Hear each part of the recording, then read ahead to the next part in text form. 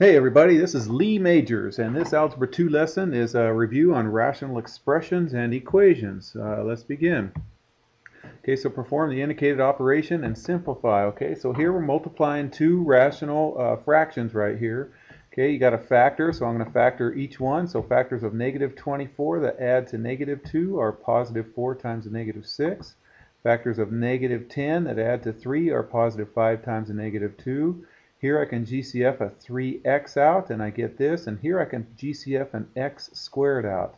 And then you can see all the common factors I see on top and on bottom, so I can go ahead and cancel them out. And there's my final answer right there. Okay, nice and easy. All this stuff is dealing with factoring. Here's number 2. Okay, I'm going to flip it first, so there it is flipped, and now I'm going to factor it. So I GCF to 3 out of these two guys, a 6 out of these two guys. Factors of negative 32 that add to negative 4 are positive 4 times the negative 8. And then I pulled an x out of those two guys, and then I canceled out the common factors, and I'm left with the lone x plus 4 factor over 2x on the bottom. All right, looking good so far. Haven't made a mistake yet. Okay, so this one here, when you're adding, we have to have common denominators. Whenever we add or subtract, we have to have common denominators, which means we have to factor those denominators and see what's in common. Remember, least common denominator is most of every factor. I see a 6, I see an x plus 4, I see another x plus 4 that's included from this one over here, and an x plus 5. So my LCD is going to be 6, x plus 4, x plus 5. So I'm going to multiply each fraction times 1, so it doesn't change the value, but it's going to be the missing piece of this LCD. So this one's missing x plus 5, so I'm going to go x plus 5 over x plus 5 over here. This one's missing 6, so 6 over 6 is going to go over here. Remember, that's just 1 right there. Those red guys are just 1. Okay, now I'm going to distribute the x through and distribute the 6 through, and I get that mess right there, and then clean it up, and I get that as the final answer.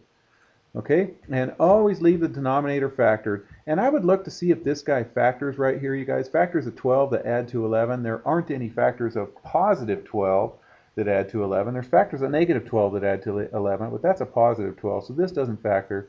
So that's my answer. And always leave the denominators in factored form.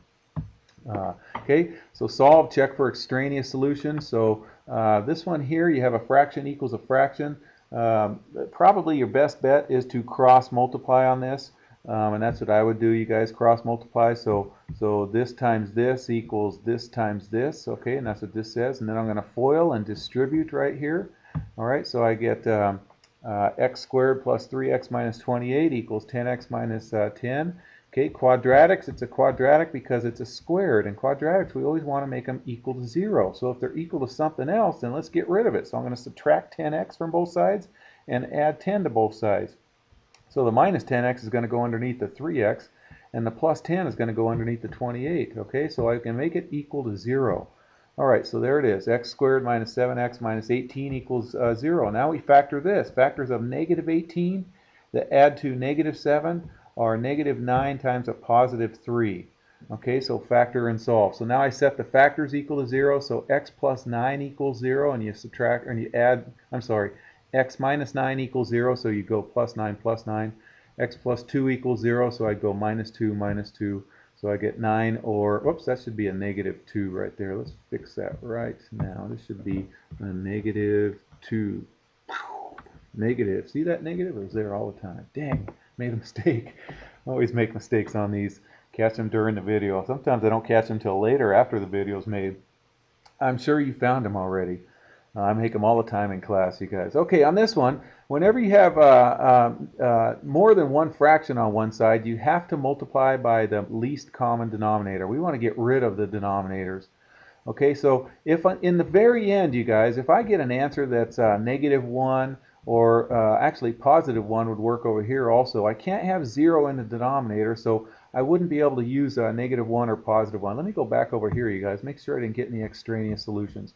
Here back in the beginning, x couldn't equal 1, and x couldn't equal negative 7.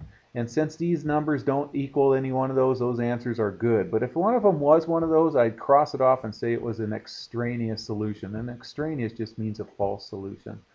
All right, so here we go. Going to factor those denominators right here. So x plus 1, x minus 1 is the difference of squares right there. Look for my lessons on factoring. I'll have some detailed lessons on factoring also. and I'll put it in my playlist, you guys, at Mrmathblog. Okay, so anyway, so now I'm going to multiply everything by the common denominator, x plus 1, x minus 1. So everything gets that, you guys. And then what happens is it makes those denominators disappear. Okay, and then so what I did is I crossed off the x plus 1s here. So it's going to be 3x times x, and then 3x times negative 1. Over here, those cancel, so I'm just left with that 12. Okay, I went ahead and put this back as x squared minus 1, because then I'm going to distribute 2 times this and 2 times this, and so that's what this next step is right here.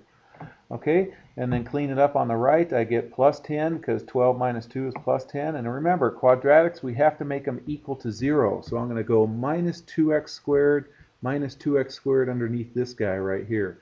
And then I'm going to go minus 10, which is going to go over here, and then clean it up right there. So I get a 1x squared minus 3x minus 10. Remember, 3x squared minus 2x squared gave me 1x squared. And then minus 3x, and then I subtracted off that 10. Now it equals 0. Factors of negative 10 that add to negative 3 are negative 5 times a positive 2.